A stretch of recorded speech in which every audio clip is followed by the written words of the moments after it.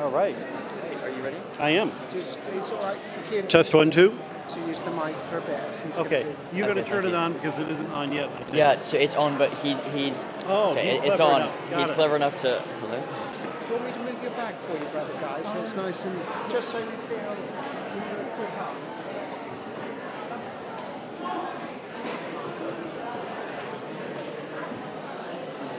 Mr. Ryan, would you like to have the? No, I'm fine. I can holler. Okay.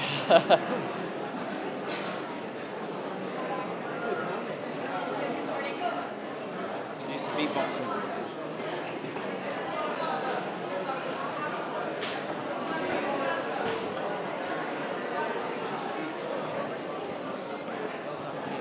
Enjoy this moment. You've done Yeah.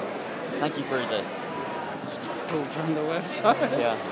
Very fun. The end's a little bit of humour. Yeah. So he told me that wasn't actually correct anymore, so I just crossed it out.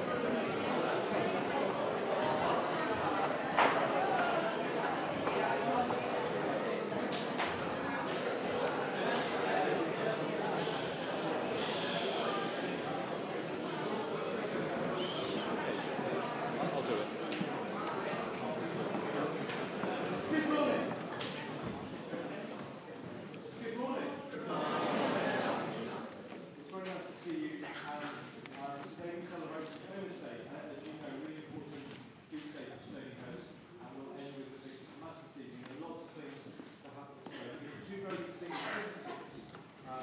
We have Brother Guy Consolmagno, who's a Jesuit brother, who is the Vatican astronomer, who's going to talk to us.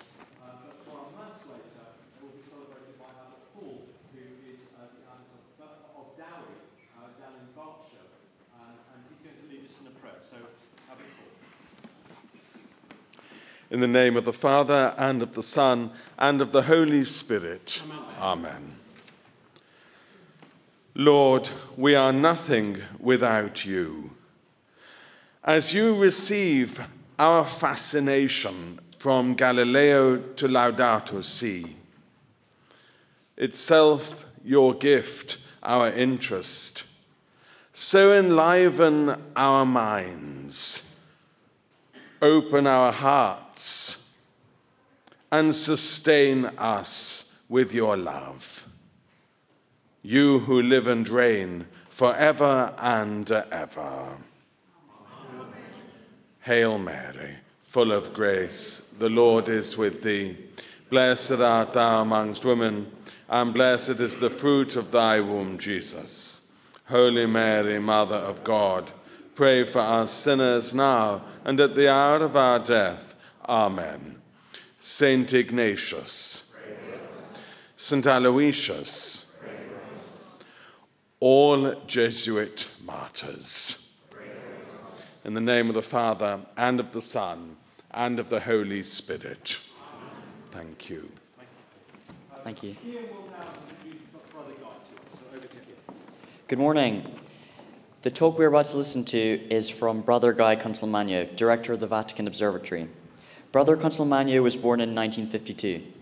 He obtained his Bachelor of Science in 1974 and Master of Science in 1975 in Earth and Planetary Sciences from the Massachusetts Institute of Technology, and his PhD in Planetary Science from the University of Arizona in 1978. From 1978 to 1980, he lectured at the Harvard College Observatory. In 1983, he left MIT to join the US Peace Corps, where he served for 2 years in Kenya teaching physics and astronomy. In 1989, he joined the Society of Jesus, taking his vows as a Jesuit brother in 1991. On entry into the order, he was assigned as an astronomer to the Vatican Observatory. In addition to his continuing professional work in planetary science, he's also studied philosophy and theology. It is a great honor to have such a distinguished visitor to Stonyhurst, and we welcome you. Thank you very much. Thank you. I'm curious, is it possible to turn the lights down a bit? We've got pretty pictures. Anyone who invites an astronomer should have a chance to look at pretty pictures. So you've managed to turn off all the lights except the ones we want off,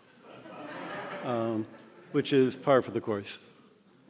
That'll do. Well, what the heck? We'll live. What I want to talk about Yes, oh yes, definitely. Now you don't have to look at me.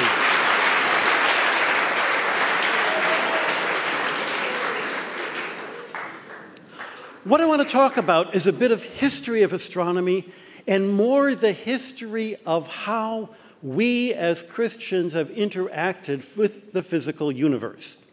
I start out with 13th century students' notes. I don't know if you doodle in your notebook, but whoever the student was in the 13th century certainly doodled in theirs. In the medieval universities, in the medieval education system, there were 3 stages.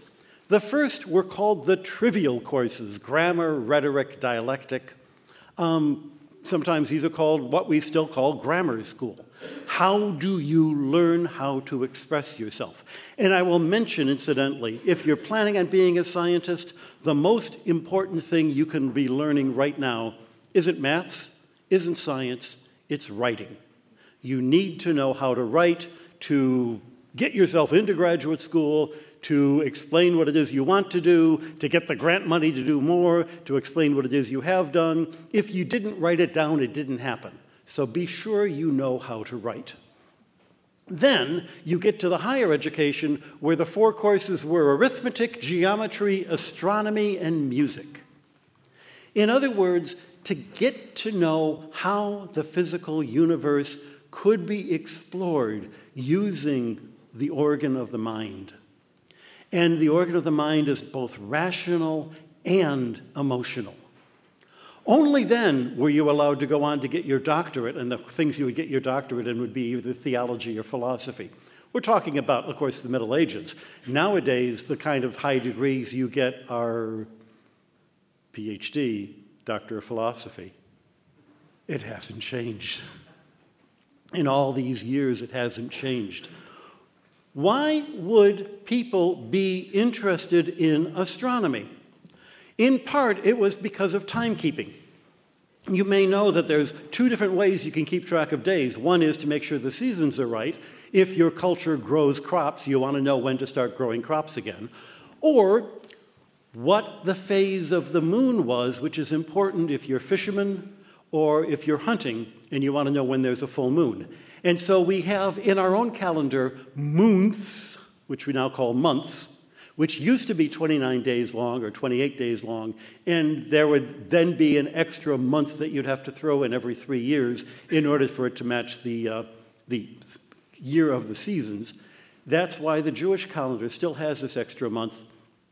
And in ancient Jewish times, the priests would wait to see the first glimpse of the new moon to say, all right, the month has started again. It's the kind of thing that anyone can see as long as you're not living in a country that's covered with clouds all the time.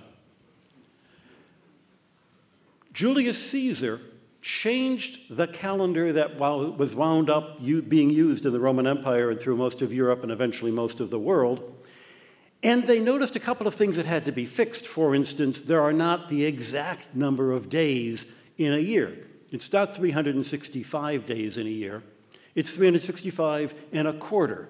But it's not even 365 and a quarter. It's 365 and a quarter and a little bit off from that, which makes a difference of less than 1 day per century.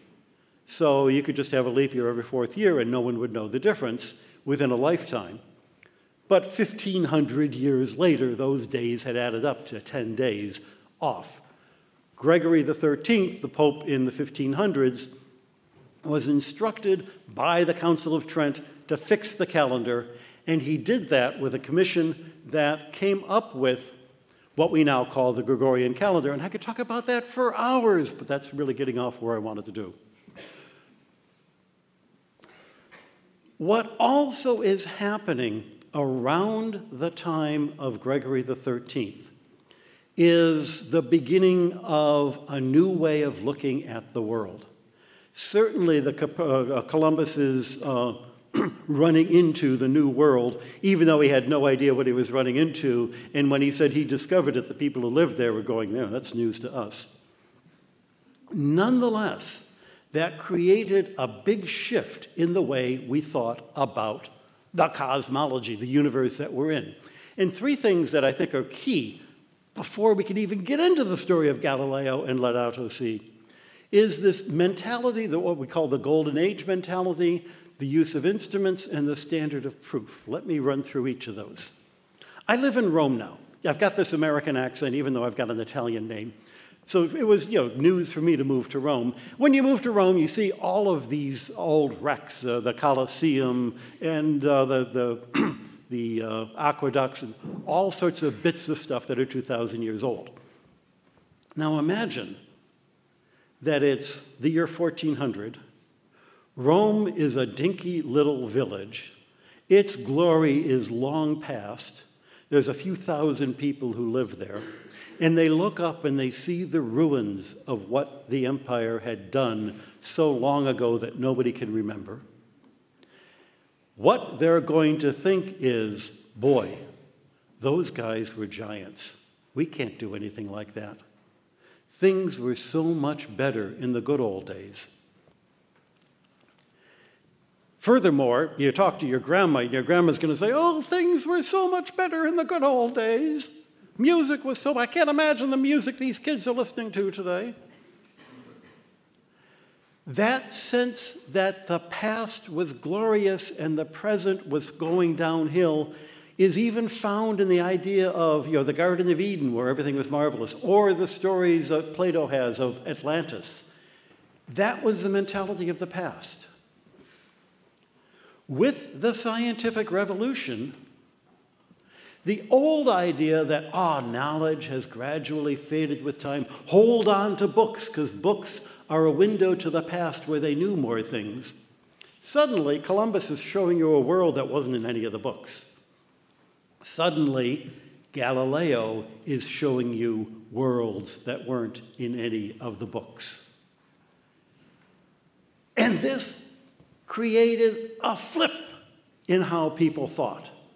Rather than saying, the old days were so much better and they were so much smarter than, and the best we can do in the Renaissance is to create a Silver Age, by the 1900s, by the 1800s, the 19th century, the flip became, people in the past were so stupid and so ignorant, and we're so much better because we're gathering this knowledge step by step by step, and I'm so much smarter than my parents, and I'm so much smarter than my grandparents.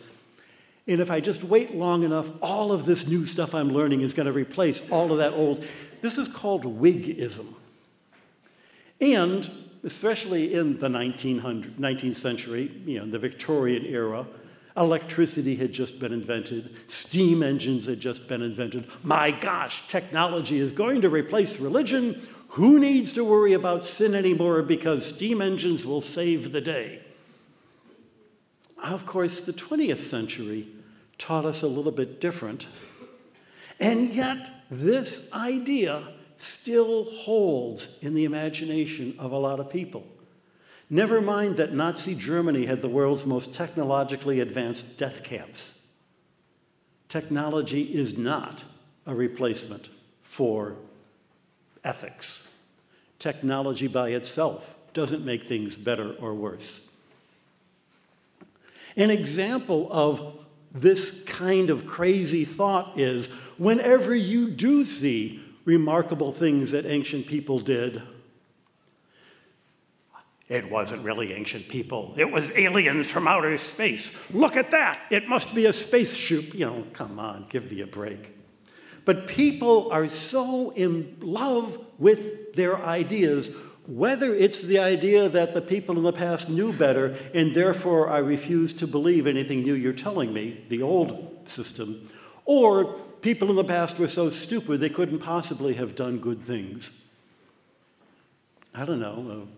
If you looked at modern architecture compared to architecture from 100 years ago or 200 years ago, I'm not sure that Whiggism is a very good sense of how the universe works. But this was a shift in the expectations that people have on how technology works, how the universe works, how things will. You guys are young. If the universe is always getting better, naturally, you don't have to do any work for it. You just wait for it, and it's all going to happen to you. If that's the idea that you have, nothing good's going to happen. There is this interesting expectation about how the universe works. The old times, they thought of the universe as an organism. The most complicated thing they could see were animals. Imagine you're living in a house, you go on, you pick up the newspaper outside. Back in the days when people had newspapers delivered to your house. You go out in the morning, you're about to go to work, and there's a cat there. So you leave a bowl of milk out for the cat. And every day you're there, the cat's waiting for the bowl of milk. One day the cat doesn't show up, and you go, well, okay, cats are like that. The new way is to think of the universe like it's a complicated machine where everything follows cause and effect, like a string of dominoes that can be knocked over one by one by one. And if that's the way you think of the universe, then you're going to say, where is the cat? Something must have happened. There must be a reason why, rather than cats are like that. That's the difference between thinking of the universe as an organism or thinking of the universe as a machine.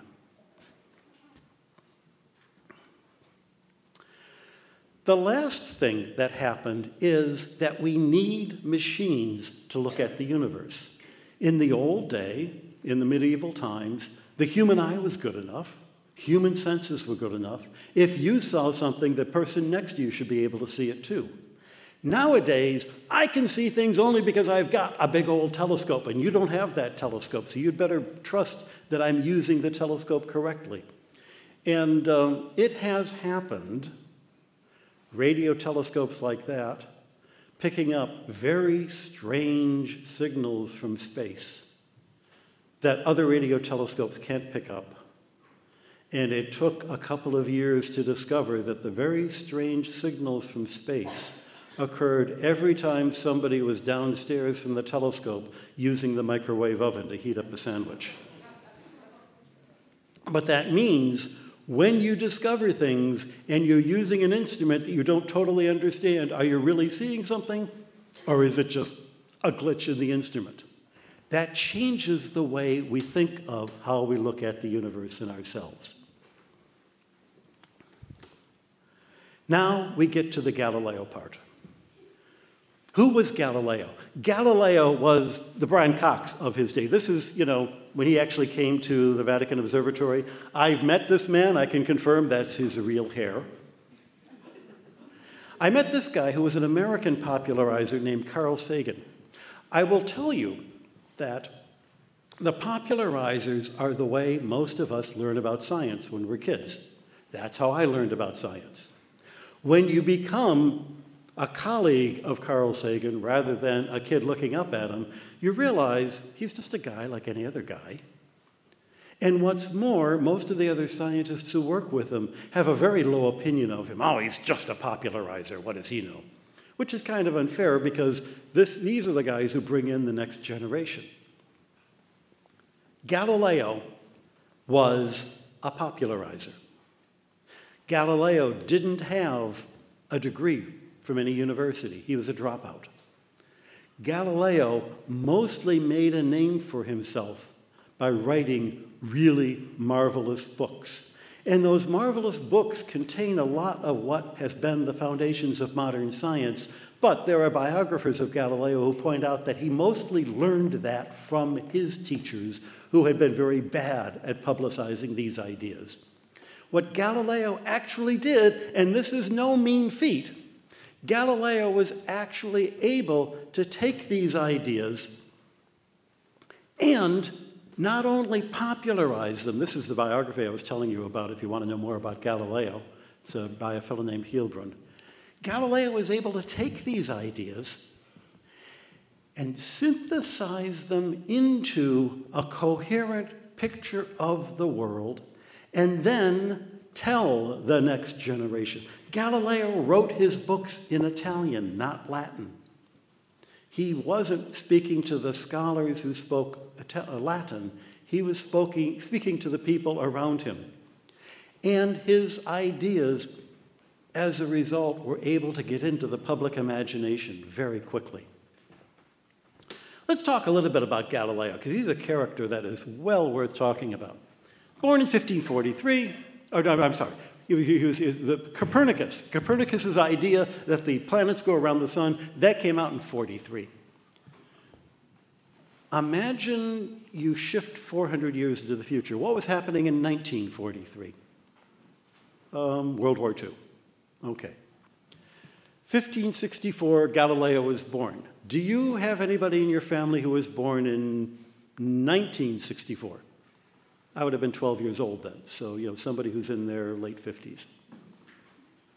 Picture, if Galileo were alive today, that's how old he would be. His first book about the telescope doesn't come out until 1610. Shift that again, 2010. So we're talking about somebody who had an idea about a telescope 12 years ago. He's had a whole career. He's been doing lots of other things before he builds himself a telescope. Why did Galileo build a telescope? Somebody told him how to do it. He didn't invent it. Telescopes require lenses. Lenses require glass. Good glass was hard to find. The best glass in the world in those days was in Venice, and that's where Galileo happened to live. He had access to good glass, and by building a telescope, he was then able to take it to the government of Venice and say, here's this telescope, which you can use for military purposes. And very cleverly, he didn't sell them the telescope. He gave it to them as a gift so that they would give him a lifetime job. Immediately, he started negotiating for a better lifetime job back in his hometown of Florence, but that's a different story. 5 years after his first telescope that shows things going around Jupiter that he says completely supports the idea that the sun is at the center of the universe, much less the solar system, there's great debates theologically and philosophically. Most of you probably hear about the idea that, oh my gosh, this violated the Bible that said the earth is the center of the universe. Number one, Bible doesn't say that. Number two, the philosophy of the heliocentric, the geocentric system is not that the earth was at the center, but at the bottom of the universe, as far away from God as you could get. All of the planets were better. The earth was at the bottom. The only thing lower than the earth is the inside of the earth, which is the inferno, which is hell. So when Galileo says the earth is not the bottom of the universe, he's actually promoting the earth and making it better than people had thought about it before. He's called in by officials of the church who say, be careful, this is upsetting people, but he gets a certificate from Cardinal Bellarmine, good Jesuit, saying, you're not a heretic, don't let anybody say you're a heretic. The people in Rome issue a statement in 1620 saying that, that Copernicus book that came out 80 years earlier, we're now seeing maybe it's dangerous. If you have a copy of Copernicus's book, you must go in and cross out the line that says the earth goes around the sun, and in the margin write, you can calculate positions of the stars by pretending the earth goes around the sun. That was the censorship. That was it. We know where all of the copies of the Copernicus book that still exist, we've looked at them. An astronomer named Owen Gingrich has gone to every one of them. And he found that within the area around Rome, only half of the books were corrected this way, and outside of Rome, nobody bothered to do it. These are rules coming from Rome, and that Rome expects rules to be followed as much as Romans follow traffic lights. Come on. We've got a copy of the Copernicus book at the Vatican Observatory. It's not corrected. What happens if you push these things to the current day? That would be like something happening a couple of years ago, and it's for somebody who was born in '64 of a book that came out back in World War II. And it's another 10 years from now before he actually is put on trial. How bizarre. Why was he put on trial after, nearly 100 years after the Copernicus book was published and nobody cared? 20 years after Copernicus published his book and nobody cared? Interesting question. We'll get back to that. Remember what I said about the use of instruments. Galileo had a telescope, and this telescope allowed him to look at the stars and planets. But more interestingly, Galileo also had an education in writing and in art. Galileo was not the first guy to look at the moon through a telescope. This is the first sketch, done by an Englishman, Thomas Harriot. But Harriot, as you can see, was not the artist that Galileo was, because Galileo's education included not only the sciences and mathematics, but also literature and also art. And he was able to communicate his ideas, a picture being worth 1,000 words. You look at these pictures and you know you're looking at a sphere with light coming to the side. You look at that thing and you're looking at a dinner plate with a half-eaten, fish and chips. Do I get my point across? You're getting your education now? Learn the arts. Learn the sciences. Learn the math. When you have all of these tools, you can do great things.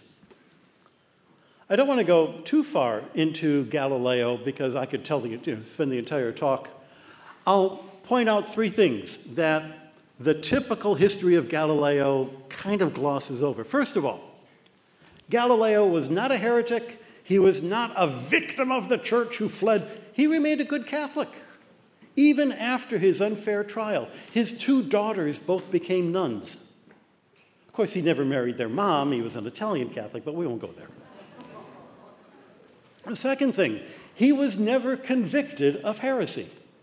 This trial that comes up, in 1633, and after you could read the transcript of the trial. It's available in English. It's not this big debate between science and faith. You read it, you find out that never comes up.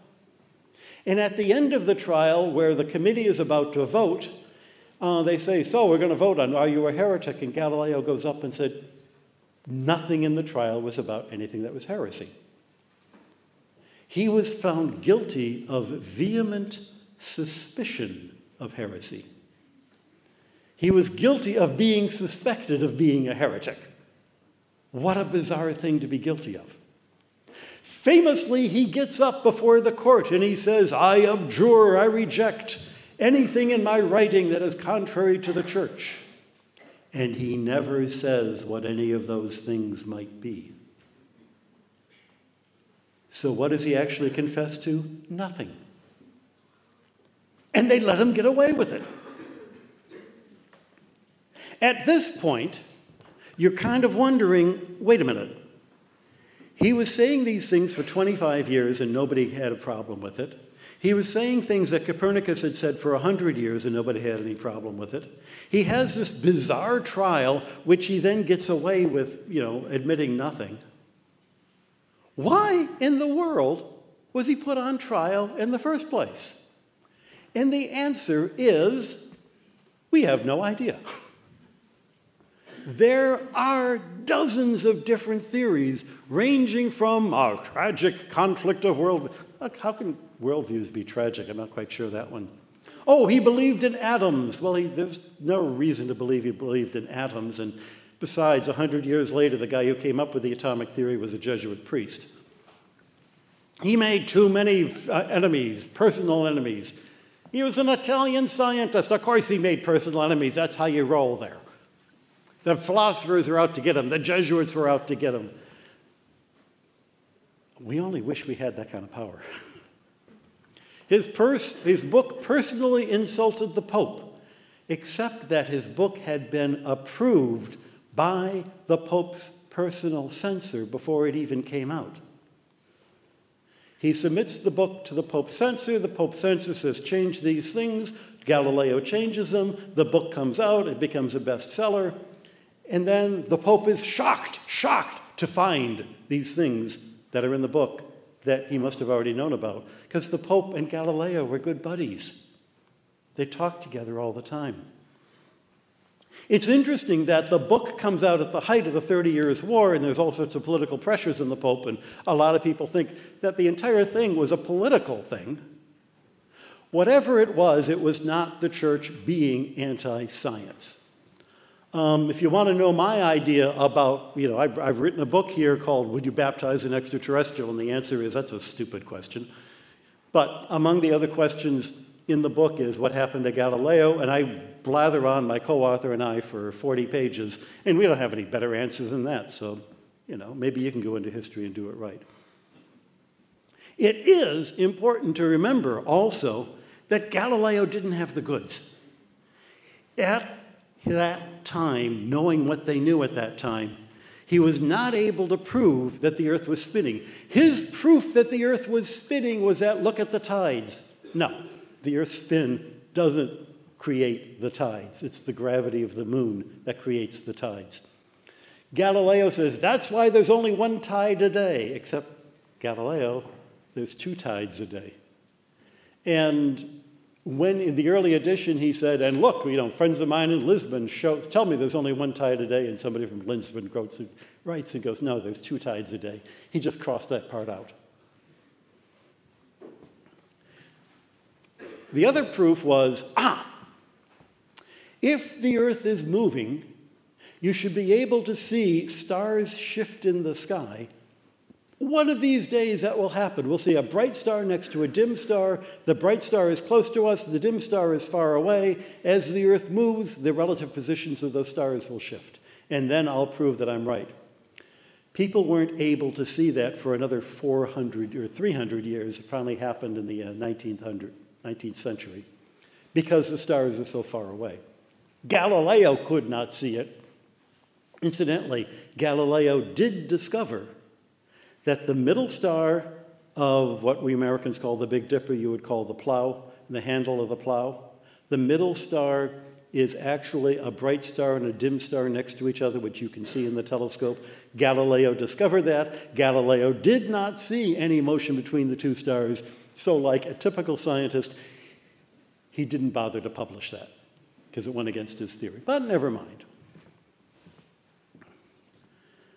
The other interesting thing to remember, of course, is that he was fighting this golden age mentality. He's discovering things that people hadn't seen before. He's creating new knowledge that weren't in the old books. He's using telescopes, which, of course, you then have to learn how to use a telescope, which makes it even harder.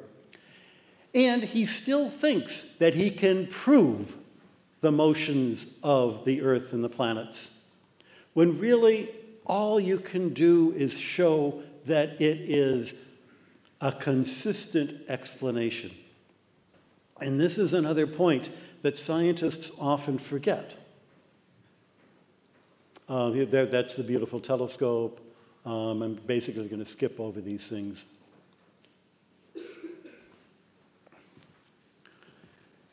The old philosophers used logic to prove things. Galileo thought he could use logic to prove things. Science doesn't prove. Science just explains what's going on. It just demonstrates things. This is a cool explanation which suggests maybe the next thing might be true. But science describes, it doesn't prove. And that's why science keeps changing. That's why you cannot use the same science books that your parents used when they were here. Because the science has changed. Because we know that the stuff we thought we knew then was incomplete. Galileo had good probable arguments. He didn't have a mathematical proof because they didn't know that that's, how science actually works. So at the end of the day, when we look at Galileo, was he a hero or a villain? He hated people who copied ideas, but most of his ideas he got from his teacher, a fellow named Sarpi. Yeah, right. He distrusted authority, but he said, you have to believe me because I know more about this than you do. And he distrusted authority, because his father and his teachers taught him to distrust authority. Yeah? How does that work? You know, when I was in high school, somebody had a badge that said, "Question authority." And I go, "Question authority? Says who?" Just because somebody tells you to question authority, on their authority, you're supposed to question. You can see the circular argument there. He was furious at his friends when they turned on him, but he did that when he left Venice, including leaving behind his mistress and his 3 kids, 2 of whom became nuns. You can build up a good argument that Galileo was not a nice guy until you realize he understood what he was seeing, he understood why it mattered, he understood how to explain this to people in a way that no one had done before. And we would not have the science we have without those talents. He knew that it was important to tell the world. There were other scientists arguing these points, but they were all doing it in Latin behind, ivy-covered walls. He knew that this mattered to the rest of the world. And his kids, who he abandoned, never abandoned him. They loved him dearly. There's a whole book of the letters that Galileo's daughter, the nun, wrote to him. His students thought he was a wonderful man and loved him dearly. And for all of his furious and unfaithful friends, ultimately he went back to his hometown, which he was faithful to, and even after the highly unfair trial that he went through in 1633, he remained a faithful Catholic. He could have fled. He could have gone to the Protestant North. He didn't do that. Really, it wasn't Galileo so much as Newton's laws that made science work. It's not just the way things are organized, but that Newton could come up with a mathematical way of explaining why planets orbit the way they do, a mathematical way of going beyond what Aristotle had done. That was the revolution that made the Copernican system finally be accepted. And by the 1700s, when Newton was involved, we now have the Philosophical Transactions, the first book of scientific papers. And you look, who's doing science in the 18th century, in the 1700s? This is a page, I just pulled at random, from 1735. I'm sorry, 1736. The first paper is by a medical doctor, MD. The second paper is by a minor nobleman. The third paper is by a German who's a fellow of the society. The fourth paper is by a captain describing what he's seen in the Hudson Bay. The next paper is by the Reverend de Fallières, and the last paper is by another nobleman. Explorers, medical doctors. You could see why they would write up articles of what they've discovered. Noblemen and the clergy. They had the education and the free time to do the science. The idea that there was somehow, the church forbade science, that's absurd. Churchmen were doing the science. It's only in the end of the Victorian era, at the 19th century, that the myth is created for a bunch of political reasons, just like the Galileo trial was for a bunch of political reasons, having nothing to do with science or religion. It's only at that time that people start wanting to bash on the church for being anti-science. Remember the Whigs? Remember the 19th century? Remember science is going to solve all of our problems? One of the problems science was going to solve was to make sure that inferior people were suppressed and superior people were bred. What does a superior person look like? Oddly enough, a superior person looks just like the people saying they were going to breed superior people. What a strange coincidence. They passed laws in America to keep people like my grandfather out of the country because they figured Italians were inferior people. The church objected. They were then said, oh, you guys must be anti-science. When you hear people ranting about how the church is anti-science. Remember the roots. The roots are in racism. The roots are in anti-immigration. The roots are in really, really, really bad science. Pope Leo, the end of that time, establishes a Vatican observatory to show the world that actually, still, look. We love science so much, we're going to put our money where our mouth is, show the world we support science. And it's interesting to see what the different popes have said about science since then. Pius XI, when he built telescopes on his summer home in Castel Gandolfo, where I live now, writes, "From no part of creation does there arise a more eloquent or a stronger invitation to prayer and to adoration." Astronomy has a role in religion because it inspires you to look at things bigger than yourself. But wait, there's more. Because the next Pope, Pius XII, says not only does it inspire you to pray better, it actually brings you closer to the Creator. Man ascends to God by climbing the ladder of the universe, he wrote. So science is important not only because it makes the church look good, not only because it makes you pray more, not only because in the physical universe you find God, but by the time you get to JP2, he writes that science can purify religion from error and superstition. Religion can purify science from idolatry and false absolutes. By the time of John Paul II, science is given a status equal to religion that, like a sibling, they're both ways of trying to come closer to the truth. Science is not the truth. Science is a route to the truth. Religion is not the truth. Religion is a route to the truth. There's an old Jewish folktale, loving the Torah more than God. Religion is an important technique, an important tool, an important society. It's a way of taking the knowledge that we got in the past and making sense of it with people who can explain it to you and then passing it on to your kids. That's why we've got a big organized religion, for all of the pain that it can be at times. Science the same way.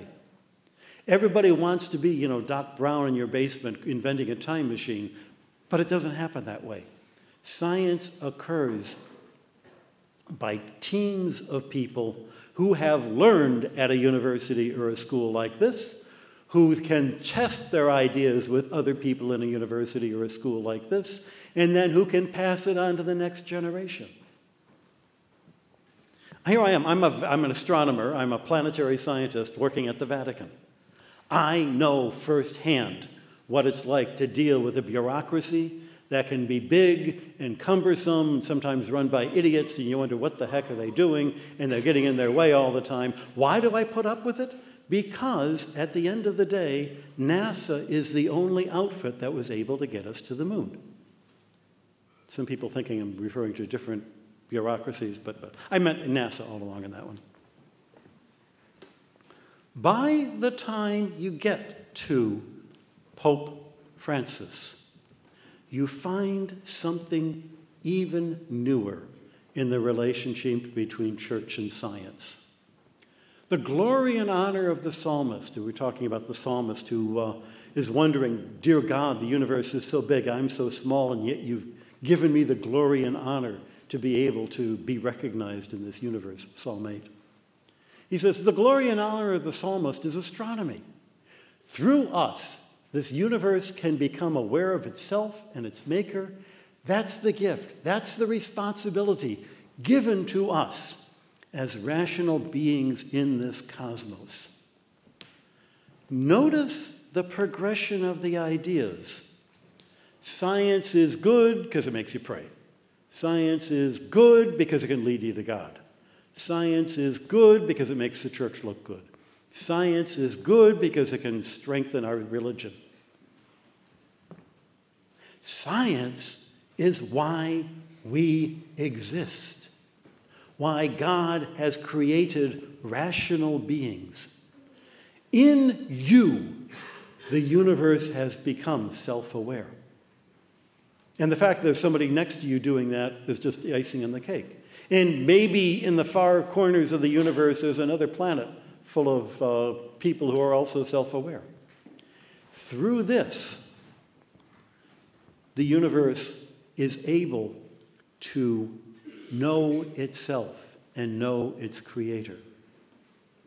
That's the center of the universe, not some planet. And that is the core behind Laudato Si. I'll just mention this is the building where I used to study at MIT, and there were professors there studying Venus, like Carl Sagan did, noting how carbon dioxide makes a planet atmosphere go through crazy things. The first person actually to mention it was a fellow named John Tyndall, who was an Irish Protestant who hated Catholics. He opposed the Irish Home Rule because we don't want the Catholic minority under the dominion of the priestly horde. That would be an unspeakable crime. So this guy isn't always right, but he did explain the heat in the atmosphere in terms of the infrared absorption and recognized that carbon dioxide would do that. So climate change is not something that was invented 20 years ago. It's something that scientists have been talking about for nearly 200 years. Just nobody's been listening.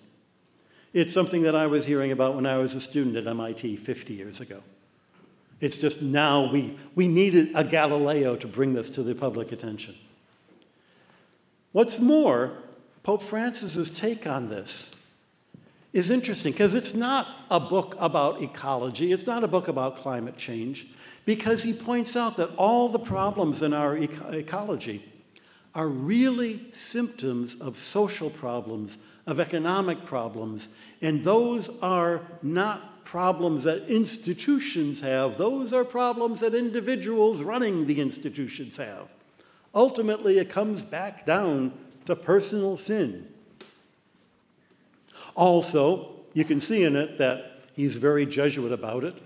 This is the principle and foundation found in the spiritual exercises, and it's about the relationship between a person and the physical universe, that our goal in our life is to come to know God in things and to properly use things because things were created by God, and guess what? We too ourselves are things. And the solution to the climate crisis is not a solution that you're going to find in the back of the book. It's rather a change in the way we think about these questions. To have ethics built into the way we decide to build our technology. To have more than just the invisible hand running our economy. In the 19th century, people claimed that, oh, evolution explains why I'm superior to you because I'm richer than you. It must have been, the hand of evolution. No, it was because, your ancestors were lucky or cheated or both. We need to recognize that economics is more than just what happens, but how we choose to make things happen.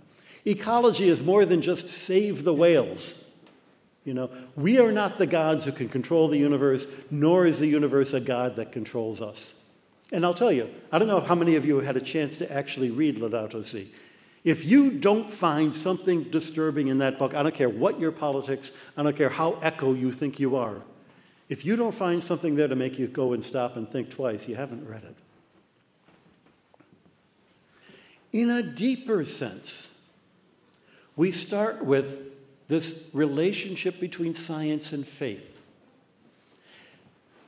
They say that Laudato Si is a bridge, but bridges only work when both sides are at the same level.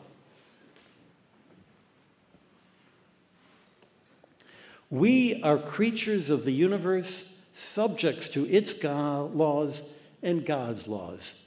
Our problems, though they're technical, it's not just technical. They're not just technical problems with technical solutions. Got an answer, figured it out, move on. They're problems of good and evil is with us always. T.S. Eliot, the poet, writes about the modern man, the modern human, constantly tries to escape from the darkness outside and within by dreaming of systems so perfect that no one will need to be good. If we just adopted my system, the problems would take care of itself. If we just did what I told you, then we would have no...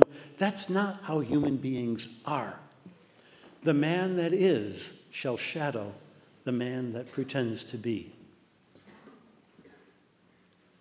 Let's go back to those fundamental shifts.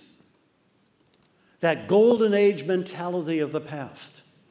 Or the idea that things are ever going to get better. Technology alone is not going to bring a golden age. We have to recognize that faith and reason together are constantly going to be trying to improve human beings. Technology, the instruments that we use to discover, can be used for good or evil. It's neutral. And science that uses reason, that tries to figure out what's going on, always exists within a human matrix, within human beings who are pulled towards good and evil. So let me end with another beautiful statement from Chesterton, writing in Orthodoxy more than 100 years ago. Because ultimately the question is, how do we relate to the physical universe? And Chesterton writes, the essence of pantheism, the Greek gods that were everywhere, the essence is that nature is our mother. But the whole point of Christianity is that nature's not our mother. Nature's our sister. Now, the people who worship the pagan gods saw nature as a solemn mother. But to St. Francis, who wrote the poem Laudato Si, nature is a sister, and even a younger sister, a little dancing sister, to be laughed at as well as loved. You don't dominate your sister. You're not afraid of your sister. You recognize that you and your sister are children of the same Father. And though I don't have it in a slide here, which I meant to put in, but I forgot, the best relationship between human being and the universe might be expressed in the Hopkins poem, God's Glory. Everything is smeared by man's toil, and yet there lives beneath it the dearest deep dawn things, as God in the bright morning breathes with our bright wings. Thank you all for listening to me.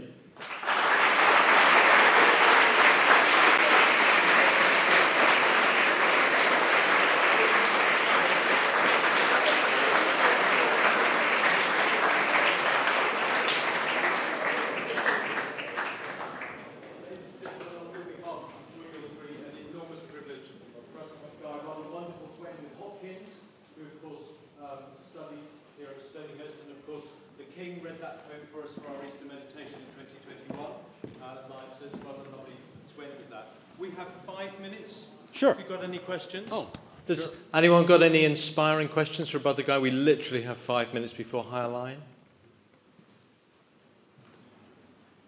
Anything. It could be about my work, about working for the Vatican, and, well, what does the Pope have for breakfast? I don't know. Yeah. Why did you choose to work for the Vatican and not for, NASA or something else? Good question. Great question. I used to work for NASA. I used to get paid by them. I decided to enter the Jesuits thinking that I would be teaching at a school like this or at a university. One of the vows you take as a Jesuit is obedience. They took a look at my record and ordered me to go to Rome. I had no choice about it. They ordered me to live in the Pope's palace, do research with 1,000 meteorites, eat that terrible food, get to know the Pope. Under obedience, I had to do it. But I had no choice in the matter. Life is tough. Good question. Anyone else? Yeah. Go on.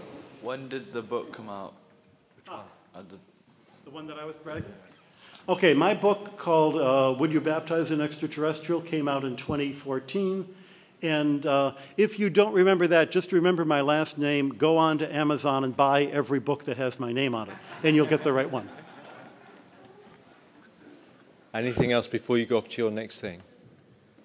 What does the Pope have for breakfast? No idea. Folks, I think you're... Okay, go on. Titus.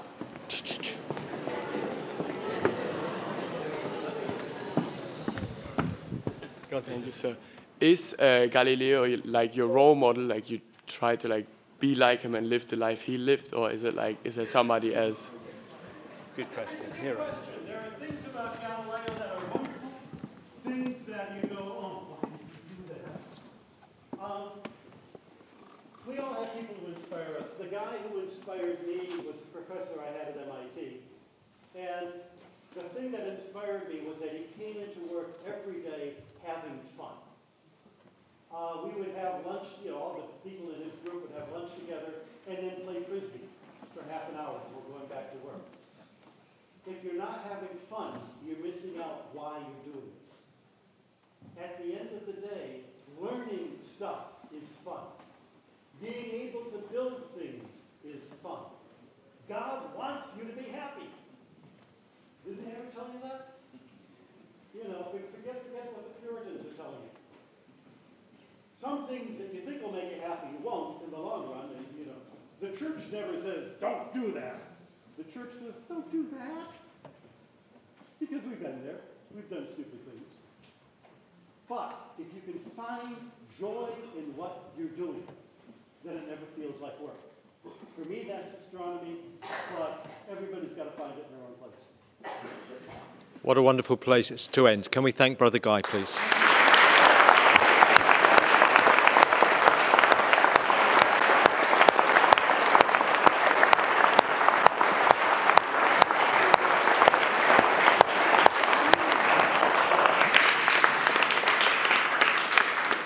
I think you're now in the college...